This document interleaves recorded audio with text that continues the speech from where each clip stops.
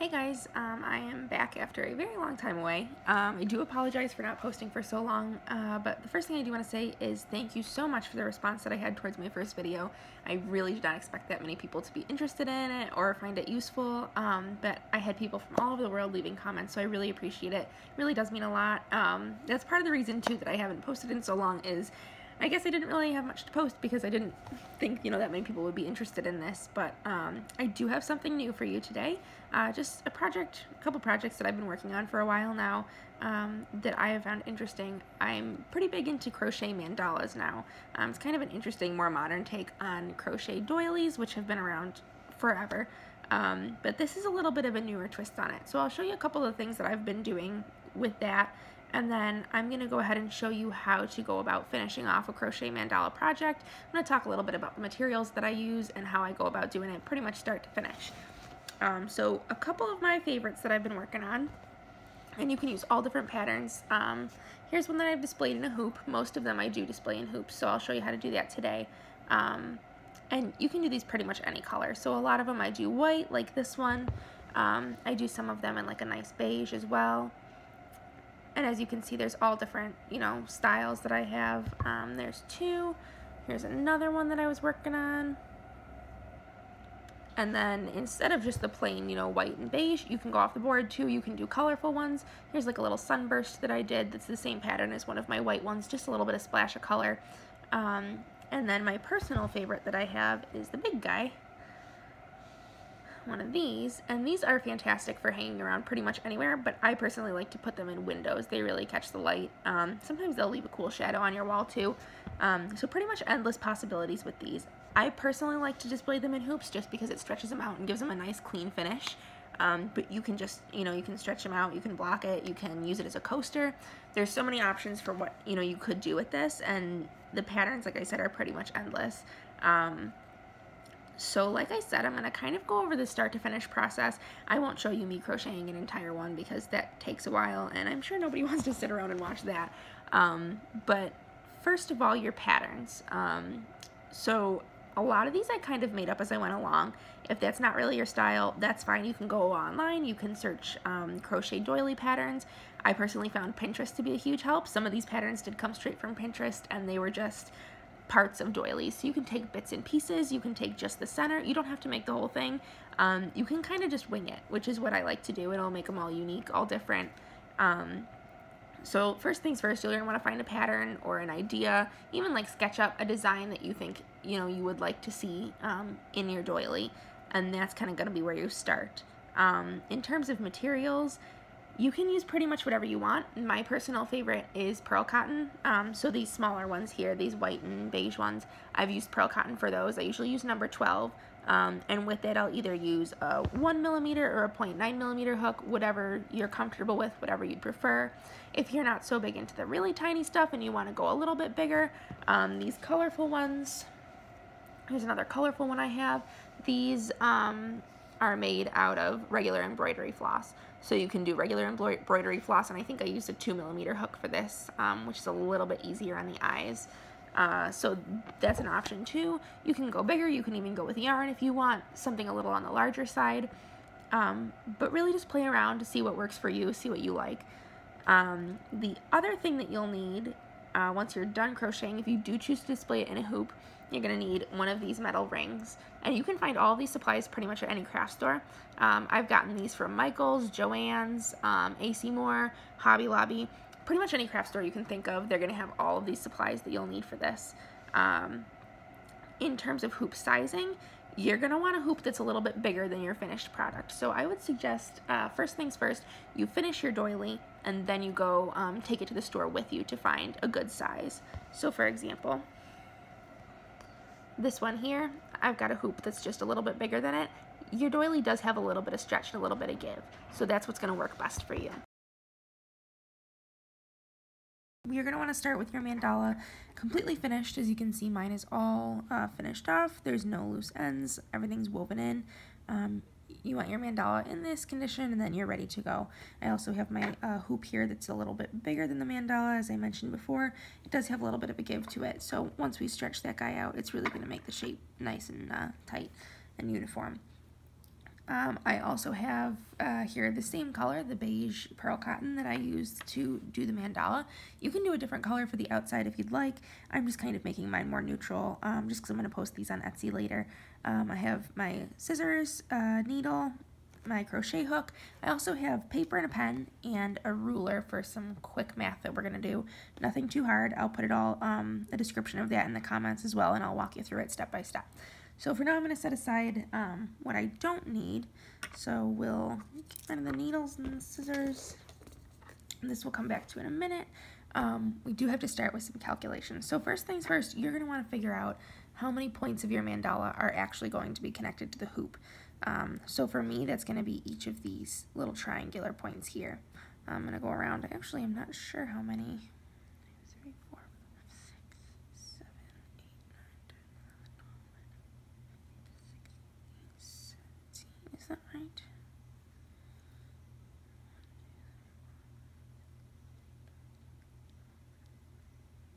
So I have 16 points on mine. Like I said, I'm going to connect it at each of these little tips of the triangles there. So I have 16 points around my mandala. I'm going to jot that down real quick.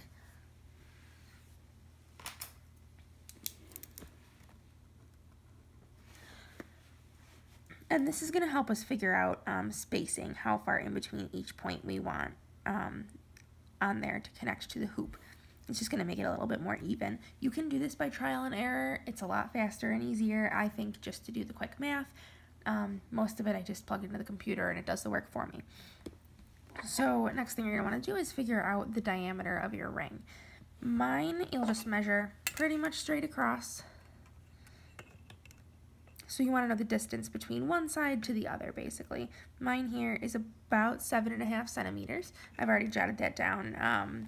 It will tell you usually on the tag when you buy the hoop exactly what the diameter of it is, but you always kind of want to double check because sometimes it can just be off a little bit. So mine is 7.5 centimeters. I've already got that jotted down. You're also going to have to figure out the circumference, and I'm not really a math person, so I just went online, searched diameter to circumference calculator, plugged in the numbers, and it spit out the answer for me. I'll post a link to the converter that I used down there, but it came out to 23.5619 and a bunch of other numbers. We're just going to round it down pretty close to 23.5, so we're going to put that down. And what that means is that the distance around the outside of the hoop is going to be 23.5 centimeters.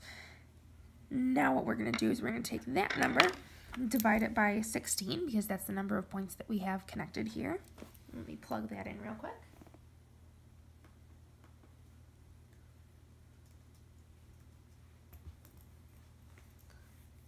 And my answer is 1.46, which is pretty close to 1.5. I'm just going to round it. It makes my life a lot easier. So what that means, now that we've got that settled, 1.5 is the distance we're going to want in between every point.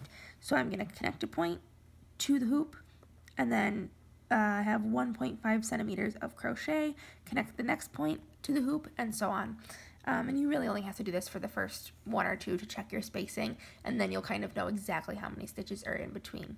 And I'll go over all of that, of course, as we go along. So 1.5 centimeters, that's going to be the magic number. We'll set that aside, just keep that number there in mind. And then we will bring over our pearl cotton and get started. So I like to attach the actual mandala pretty early on when I'm starting the hoop, but for the first part we just want to get the string on there. So what I'm just going to do is start with just a single crochet. I'm going to slip stitch it to get it on. It can be kind of hard because it is really tiny, but once you get a few stitches on there you'll be set. So I've got 2. I'll hold this string to the side there and crochet right on over it. That's less work for me to weave in later. Let's see. There's 3.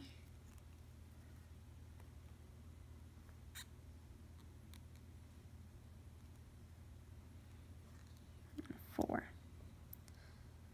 Now once I've kind of got a base to start on, it's going to be a little bit easier to actually hang on to that in the future. There we go. So you can see there I kind of already have it started. I have it going. I've got a couple of, if it wants to focus there, I've got a couple of little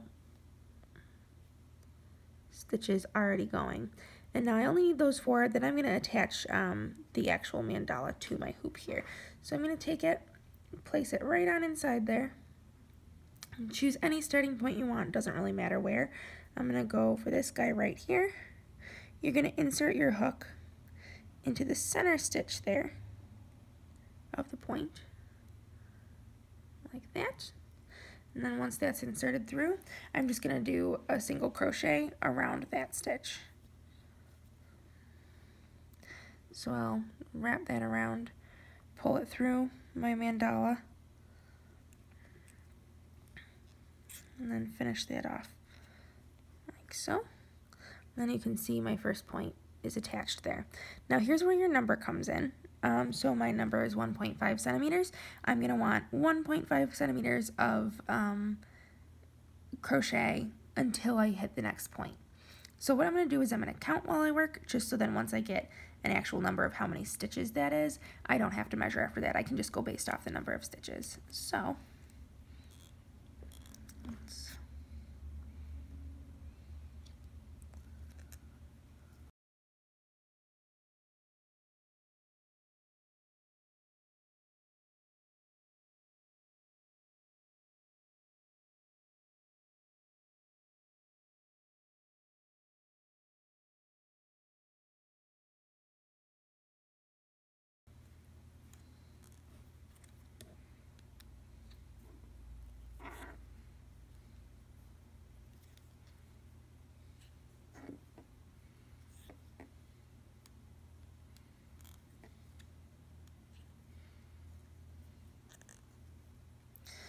now I've got a whole bunch of stitches here. I'm just going to measure. My magic number was 1.5 centimeters, so I'm going to grab my ruler, see how much I've got there.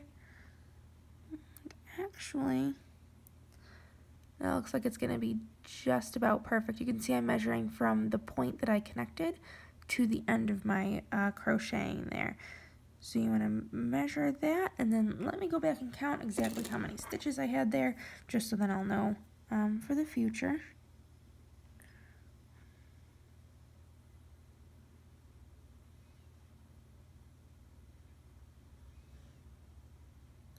It looks like that was actually exactly 20 stitches. If it's something like 19 or like 23, just round it up to the closest multiple of 5, just because that's going to make it a lot easier for you to remember as you go along. So now that I've got that nice 1.5 centimeters there, I'm going to go ahead and connect my next point. So same as I did the last time, I'm just going to insert my hook into the center of my next one, which is going to be that guy right there.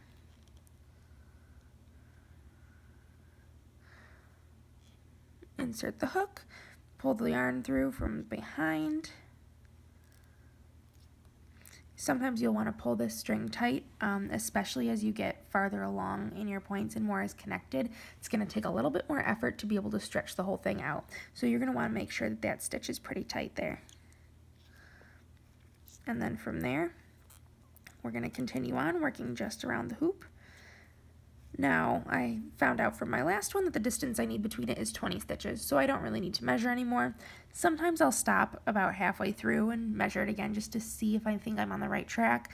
You don't want to get the whole thing done and then realize, you know, you probably should have added a couple more or taken out a couple. But usually the stitches you can squeeze together, you can pull apart a little bit. It gives you a little bit of wiggle room, so you don't have to worry too much. So now that I've got that sorted out, I'm going to do another 20 stitches. And then I'm going to connect my next point.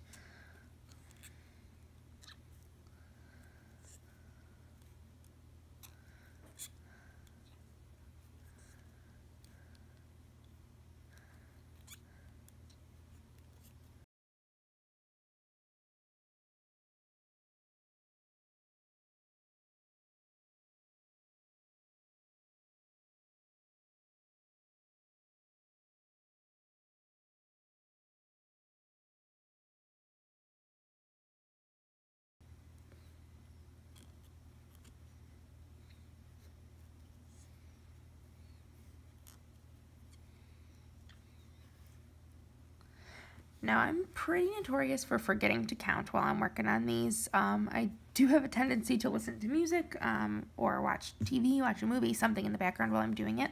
So I went a little bit far on this one, but let me run back and count and see exactly how many stitches I've got here. Let's see.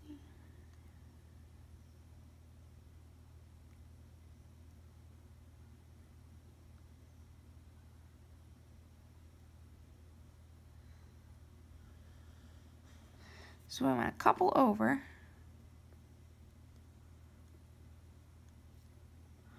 And I'm going to take those out. There we go. There, I'm at 20. Can sometimes be hard to work with loops this small, but it leaves a nice finished look. Then I'm going to do the same thing I've been doing. I'm going to go to the middle of that little peak there. Insert my hook through from the front. Pull the yarn, or pull the cotton through from the back, and then tighten it up and finish that off. There we go. So we've got 3 on there as of now. I'm just going to go around the circle doing the exact same thing, 20 stitches, and then connect the next point all the way around till I get to the other side. So I'm going to head off and do that, and then I'll be back to show you guys how to finish it up. So here we are, we're just about finished. I've continued on working my way all the way around to connect all of the points, 20 single crochet in between each one as we figured out at the beginning there, and it makes it pretty even. If there's any kind of areas that seem like they're spaced a little too far apart or a little too close together, you can always kind of tweak them, rearrange a little bit. They'll pull apart or they'll push together pretty much as much as you need them to. So now we're here, we've only got a little bit left to kind of reach around to the end and connect it again. What I'm going to do first, just to get this string out of my way, is the back string here where you first started. You can just snip that right off. As long as you've done a couple of crochets around that end, you can snip it. You don't really have to worry about it coming unraveled or anything like that. So now the only end we've got left is the one that we're working with here. And we're just going to finish up. So when I first started, I did 3 or 4 initial single crochets before I connected the first point. So following suit to get the 20 single crochets in each one, I'm going to do about like 16, 17 from this side to connect it again to the front. I've done most of them already, so I'm just going to put the last couple in. These can be a little hard because you've got to squeeze it in between.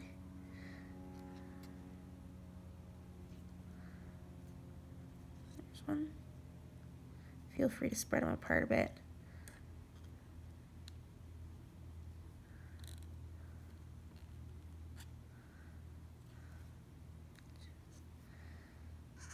I'm going to put one more in there.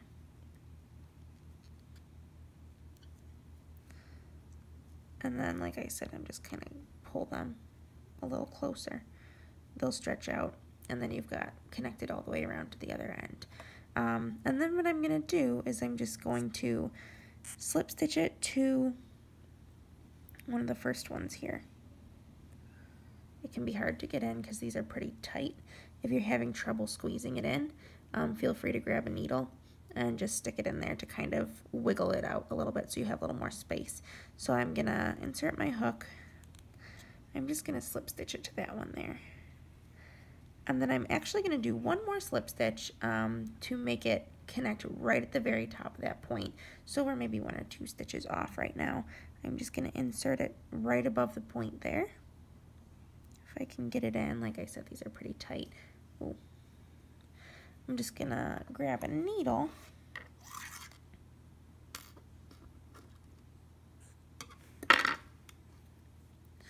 And I'm going to insert it so that I can give myself a little bit of wiggle room there.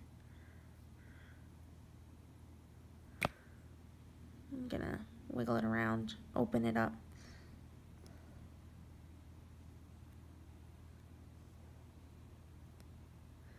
This is the toughest part about working with really tiny materials.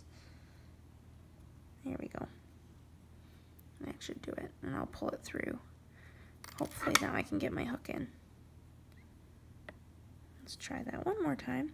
So I've got that hole that I kind of opened up a little bit, and there we go. My hook goes straight in there now. I'm going to do one more slip stitch. And this is really because the way I want it to hang, I kind of want it to hang so that it's, the point goes straight up and down. So now that I've got a slip stitch, I've connected it again to the top. What I'm going to do for the hanging string, I mean, I guess you could either finish it off here if you just wanted to attach some other type of string. What I like to do is just do a whole bunch of chains. So I'll start there and I'll literally just chain as long as I want the rope to be. You can make them tight, you can make them loose, do whatever you want. Like I said, if you'd rather attach some other type of cord, you can fasten it off there and be done with it. But I'm just going to make a bunch of chains.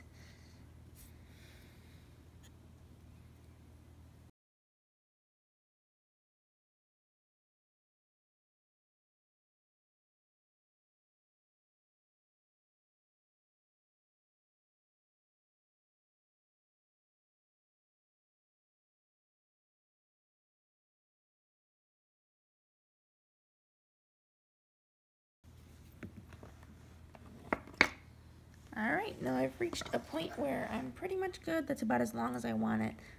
It is a little longer, but it leaves some room to tie around, whether you want to tie it around part of the windowsill or whatever you want to do with it. Gives you some space there. You can make it longer or shorter, it just depends on what you feel like doing with it. So from there, I'm just going to cut the end. Give myself a little bit of space to tie a knot there. I'm going to pull that last chain. I'm going to pull the string right through. Tug it a bit to tighten it up, and then I'm just going to tie a single knot in there. You don't really need much, it's not going to come unraveled or anything like that, but I'm just going to put a little regular overhand knot right in at the end. Tighten it up, and then I'll snip the end. Right there is the end of where I put my knot. I'll just give it a little bit of space afterwards. And there you are. It's all set. And that is probably the cleanest way that I've found so far to finish up a crochet mandala. I hope this helped you guys out. I hope you guys get some inspiration from it and kind of create your own. Do what you want with it. Play around a little bit. I'll leave some resources, just things that might help you out in the comments below. Thanks for watching.